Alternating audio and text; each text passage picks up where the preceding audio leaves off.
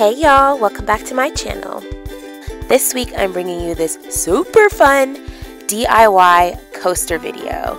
And yes, these are picture coasters, which makes them perfect for your home or as a gift. Whether they're for beer, wine, tea, whatever you can think of, they can withstand. Let's go ahead and jump right in.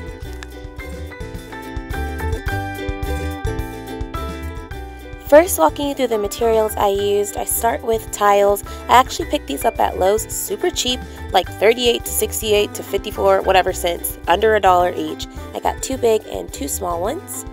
I also picked up some photos. You can actually print these down on regular paper at home if you want, but it makes it really special if you get some printed. Walgreens always has cheap coupons, so go ahead and splurge a little.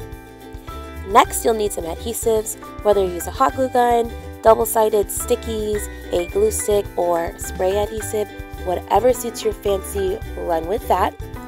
You'll also need Mod Podge. Y'all, this is the most important product, so please do not forget your Mod Podge. A sealant to close the whole project up. And lastly, you'll need some felt to protect the bottoms. The first set of coasters I'm making today, I actually gave away as a housewarming gift, so you'll notice the pictures are not of me. But you'll take the photos and you'll size them down to your tiles. I'm starting with a small tile. Once you've cut it down, you'll of course cover it with whichever adhesive you choose. I decided to go with the glue stick because it's easiest to manage. You'll line it up on your tile and you'll seal it all together.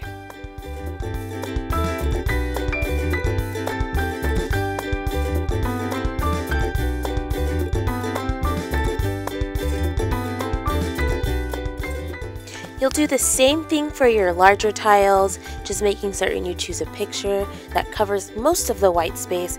I actually like white space all the way around, so I did cut it down just a bit, but here I am just adding some glue and sealing that picture down as well.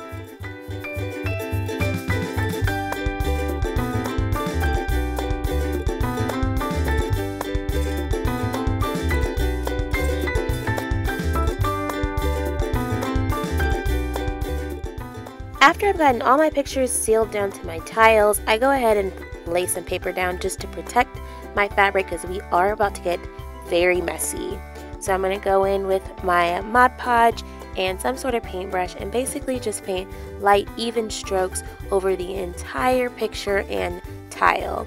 This is what's going to seal and protect the photo, so I want to make sure I'm covering every last drop, and I do so about 2 to 3 times.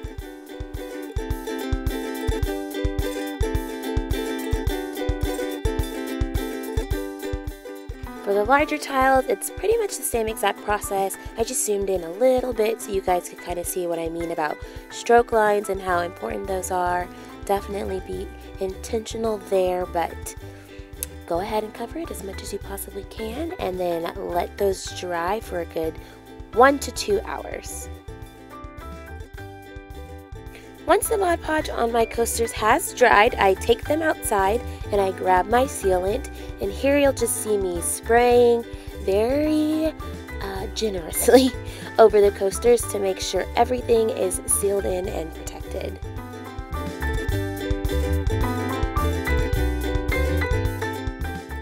And here's the product once that sealant has dried. The photos are super HD.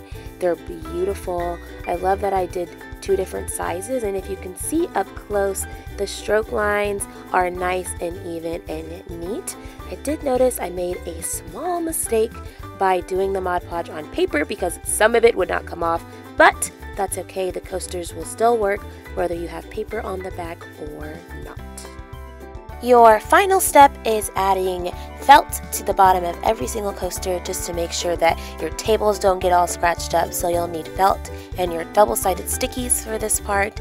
You'll flip your coasters over and add your double-sided stickies to each corner, like so.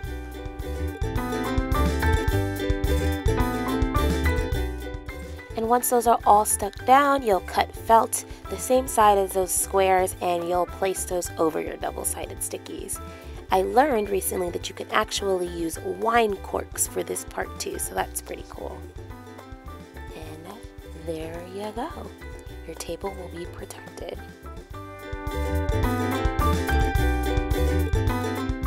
So in love with these coasters that I made a bunch of them for our home for the holidays, so that's why you'll notice a lot of these are Christmas themed. You can do this at any time of the year for yourself, for your family, for your friends. I hope you agree that this project is super easy, super fun. Thanks again for stopping back by my channel. See y'all in the next video.